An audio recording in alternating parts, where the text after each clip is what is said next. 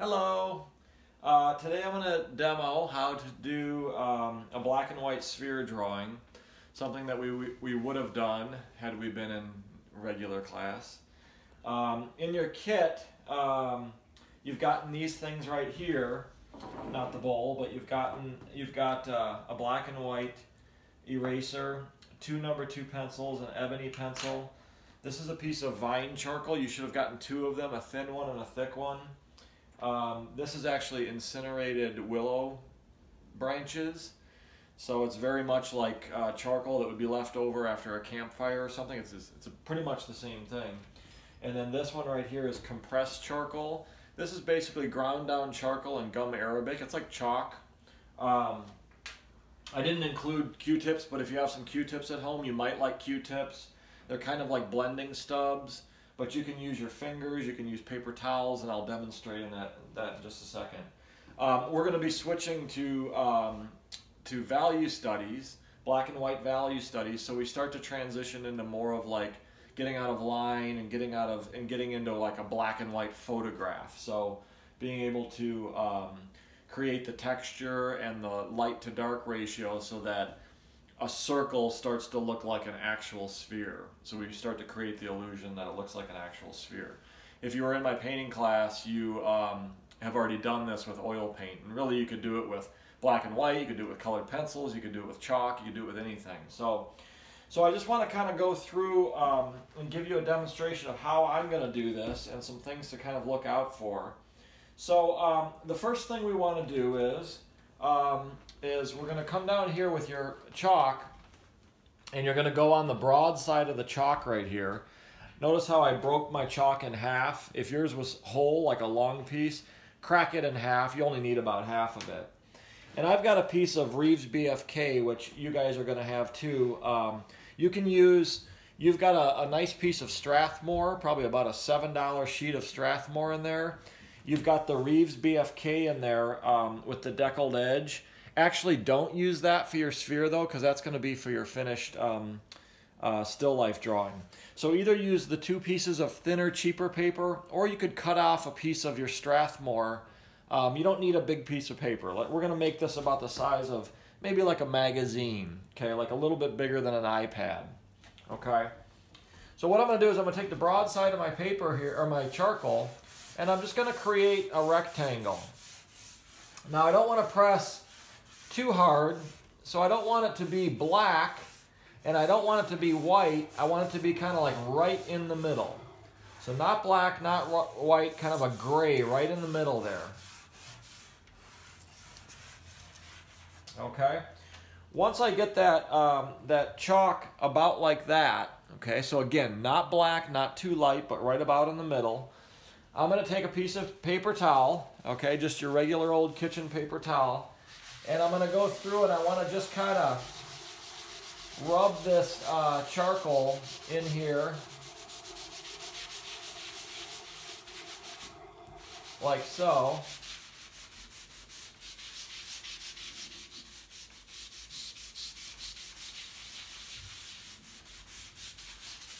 So try to get it pretty consistent.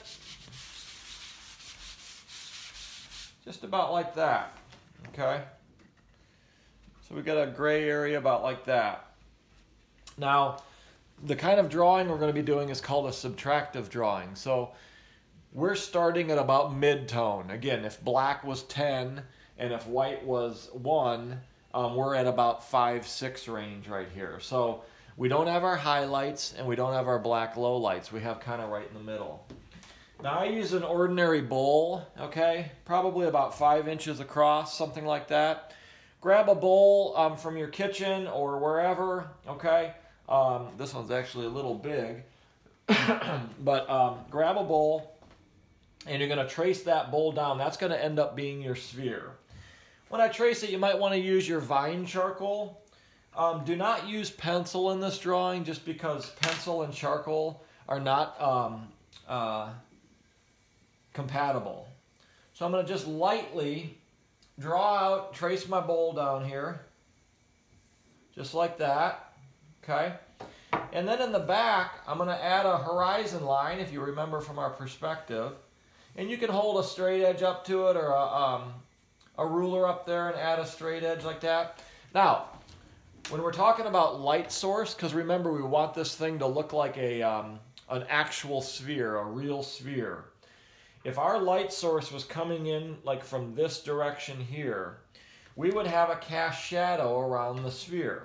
Okay, so if my light source was that pencil, like the sun, let's say, okay, this sphere would cast a shadow, something like this. We want it to be elliptical. We want it to be symmetrical. So about like that, okay? Now this area up here is going to be where our light is going to hit directly, our sphere. And then as it comes down this way, this area here, kind of like below the equator, is going to be our darkest area. That's going to be our shadowed area right there.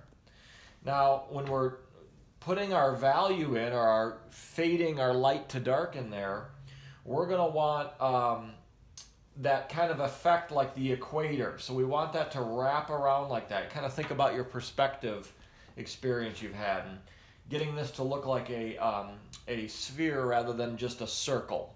If we bring our line straight across, what's going to happen is it's going to appear to be just like a light to dark disc. Okay, it's not going to look like a sphere. Okay.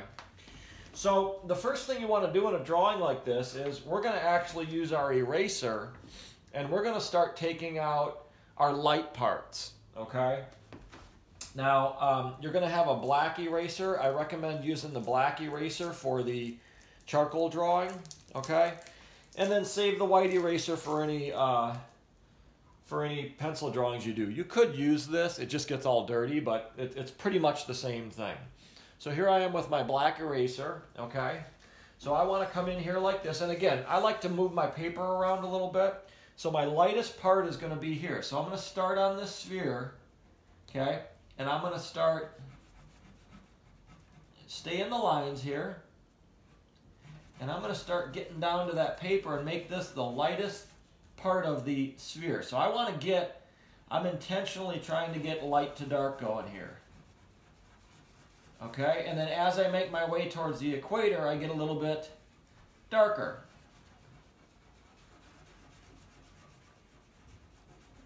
Okay, you can see already I'm starting to pull that sphere out of the space there a little bit. I'm going to go into this, this foreground, you call it. It's fore, middle, and background. I'm going to go into the foreground. I'm going to start lightening that too.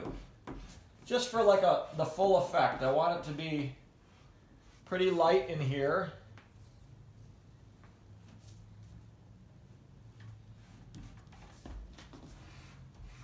Okay, like that. So I'm pressing pretty hard on this eraser, so you want to hold your paper.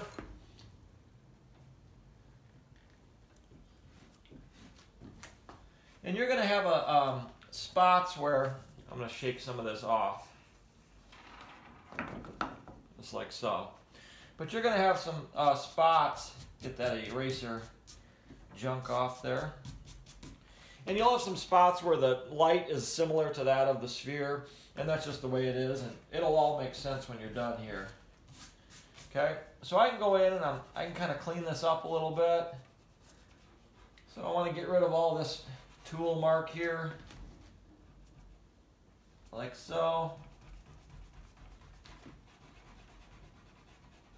And you can spend some time. I'm going to do this kind of quick, but you guys can really clean this up. We want to try to get this sphere looking like a black and white photograph of a sphere. And you actually can Google the a sphere in light or something, and you can work off of a photo if you want. Okay, so we're going to brush that off.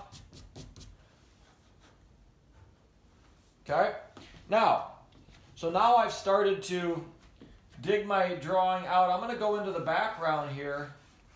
I don't want to go as light as I did in the foreground here, so I still want that separation like that. But I can start lightening that up, almost like a sky at dusk or at dawn. So I'm going to kind of have in the background like a fade from light to dark in there, okay? Oh, the dust. Okay, now that I've done that, all right, what I'm going to do is I'm going to come through here and I'm going to start adding dark. So I did as much light as I could, and then I have my mid-tone of my original gray here. So now I got to come in and start adding some charcoal to get down to that dark levels, okay? Because we want that full range of value in our drawing. So there's my dark cast shadow. I'm going to come in here around my equator, and this is called your core shadow. So I'm going to put that in there, like so. I'm going to leave an area here that's a little bit lighter, right in this area here. And the purpose of that is that's going to be like reflected light. So light that's bouncing off the light foreground back up onto the sphere. While I'm at it, I'm going to go ahead and add some dark up in here, just to add a little bit of an effect here. Try to get this thing looking a little bit more dramatic. Almost like having a little bit more dramatic background. Now, at this point, okay, you can see the sphere is starting to emerge here a little bit, okay? So now, a lot of this drawing really, and this is true for your last still life drawing, but a lot of this drawing at this point is really about just detail and about working on your textures and your surfaces, cleaning things up, making sure that you've got all your I's dotted and your T's crossed, okay? So I'm going to go through here, and now I can use my finger like this, okay? Once you get into more detailed work, you can get in there with that Q-tip if you'd like. You can even use your eraser to blend chalk. So, you know, like I could come in here like that and go like that, even though I'm not taking chalk off. I'm just smoothing it out. So this is a very forgiving drawing. You can really kind of almost mess it up and then recover. That's one of the reasons why I like to teach this kind of drawing, because it's a little bit less frustrating. It's going to feel kind of messy and out of control when you're first doing it, because, you know, you're new to it, most of you, I'm assuming. But as you get more comfortable with the material, you're going to find that it's actually pretty forgiving, and it starts to really, you know, make sense that this is a good medium for creating the illusion of a three-dimensional drawing. In this case, black and white. And again, you could do this with color too. It'd be the same idea, just kind of bringing in color, kind of like what the painters do in the painting class. Okay, so now I'm going to go into my background here, and I want that kind of consistent. So I'm just taking my fingers here and just kind of blending this down. And any little patches or anything you need to do, you just pull your chalk out here. And then you're going to blend that in. You might overdo it once in a while, and then you just have to get your eraser out and start fixing things. So as I blend this here, and we don't want it to look like the background is affected by the sphere. So in other words, you want the background to look like it's uniform across the back, and the sphere is not, because the sphere is there, it's not changing at all. So again, now I can come back, and you're going to do a lot of this kind of back and forth. And I like to use a nice circular stroke here, because it's kind of like, it sort of takes just a little bit off, and it kind of does what you need it to do without getting a bunch of streaks and strokes through your drawing.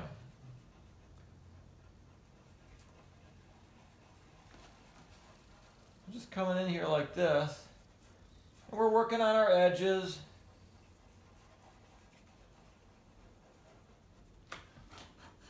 Every now and then blow off that a little bit, okay? So now, you know, and again, yours is probably going to take a little bit longer, okay? Because I've done a number of these, but You want to kind of get a lot of the grunt work done in the early parts here. And then now what I kind of recommend doing is grabbing one of your number 2 pencils, and that's really the reason why I packed those. And you're going to go through and you're going to use that number 2 pencil eraser, not the pencil, but the eraser, to come in and start cleaning up edges, okay? Start doing some of that detail work, erasing, fixing edges, getting rid of outlines, cleaning up my horizon here, making it sharpen up a bit.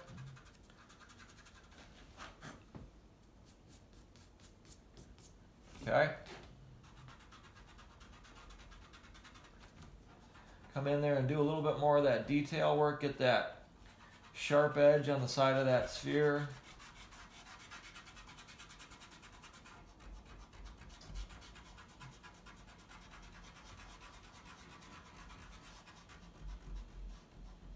Okay, just coming in like that. And again, we can kind of, to give it a little bit more of that atmospheric kind of feel, you might come into your cast shadow and sort of put a little bit of ambient light maybe that comes through there. So I use just kind of a scribbly eraser line here, and then I can come in and I can kind of use my finger to knock out some of that tool mark that maybe you don't want there. Okay, you can blow it off, you can tap it, and a lot of that comes off. If you have a little paintbrush or something, it's nice to get those little bits of if you ever need to go in the middle of your drawing, you might want to use your pinky to rest like this. You can also use a sheet of paper. So I'm just cleaning up the top of that sphere. Again, notice how I'm using this circular stroke. Okay, like this. Doesn't look like I'm doing much, but I'm just taking away a little bit of charcoal without really leaving big marks in the thing. And going like this. And again, you may not want those strokes on there, so you can just use your finger or paper towel or whatever to get rid of that. If this is a little dark up in here, I'm going to just take a little bit of that material off. Now, before I get too carried away, let me get that finger in there to smooth it out a little bit. You might want to grab a cleaner finger so you're not dragging chalk up into the dark part or the light part right there. You want to get that light really nice and light without ruining your paper. Okay. Down here, again, I like to use just kind of like a cross-hatching stroke like that. We can go in and we can just take a little bit off. We want that 0 to 10 kind of fade in the background there, okay? Think about like a fade haircut, okay? 0 clippers all the way up to, notice how my fingers are dirty, so I gotta be careful I'm not dragging one value into the other. But like a haircut, you know, 0 clippers all the way up to number 6 or whatever, and you want that uninterrupted fade. So we're looking for that. So it winds up being a decent amount of detail work in these, you know, and that's a lot of what you're learning here is you're just kind of learning how to control material, and that theoretically you could do this with you could do it with oil paint, you could do it with different kinds of drawing material. So then you just come in here, and again, you might want a blurred edge on this cast shadow here. You can sharpen it up when it gets near the sphere, kind of like that. Let's take a look at it. Okay. So about like that, okay? And you could cut it out with a scissors nice and sharp and mount it onto another piece of paper or pin it up on the wall. We want to stick with these, okay? We want that nice transition from the brightest you can get after you stain the paper. So we want light to dark. Notice how there's not a lot of interruption in that. It's a nice smooth transition from light to dark. We've got our nice cast shadow. Our light source is coming from here. The sphere is being cast right there. If you need to look up a photo on Google or something like that, You could do that and work from the photo if you're more comfortable with that. You can see the size of this thing, so it's really, this is actually maybe a little bit big. You could make it a little bit smaller, but the entire drawing isn't much larger than, let's say, an iPad or something. I mean, it's not really that big. But I set it up this way where I've got a light foreground. I've got my middle ground, which is kind of my sphere, a horizon line, and then kind of like a light to dark thing. You don't have to do it exactly like this. You could do a different version of it. But this is just kind of the generic way. And remember, it's a skill building exercise too. So it's not really overly creative. It's really just kind of getting our feet wet a little bit with doing a value study. I'm going to have this. I'll post this video. And of course, you can contact me anytime via email. We could communicate in any way you want if you have questions or you need help. We are going to be showing these during our Collaborate sessions to each other, so we're going to kind of see your progress. But I want you to knock this out before you get to our longer still life study. So I want you to get a little experience with the charcoal before we go to the longer drawing. So for now, thanks for watching, and have a good day. Stay safe. Take care.